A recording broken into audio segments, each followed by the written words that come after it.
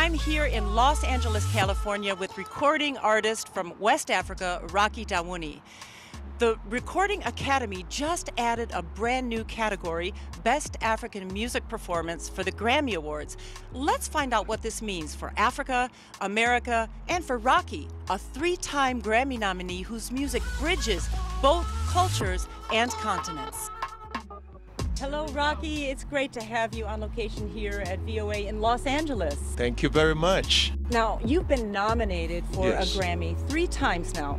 This year for Never Bowed Down, and in 2021 for your album Voice of Boom Boom. And then in 2015, the first one for Branches of the Same Tree. Now, these were all in different Grammy categories. Never in this brand new one, Best African Music Performance. So, in 3 words, how do you feel about this new category?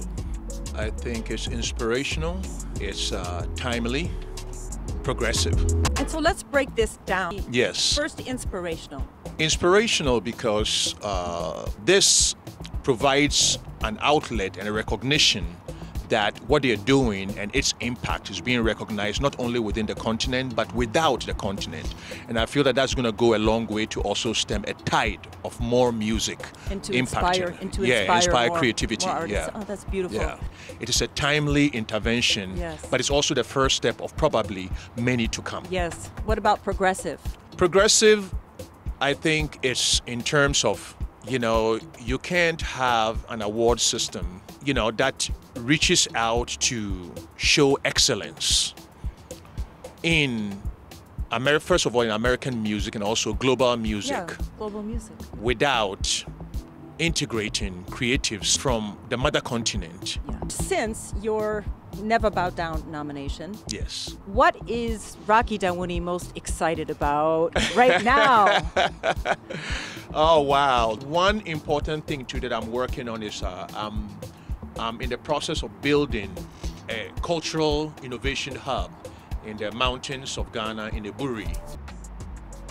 Returning back to the topic of the Grammys. Do you have any predictions for 2024?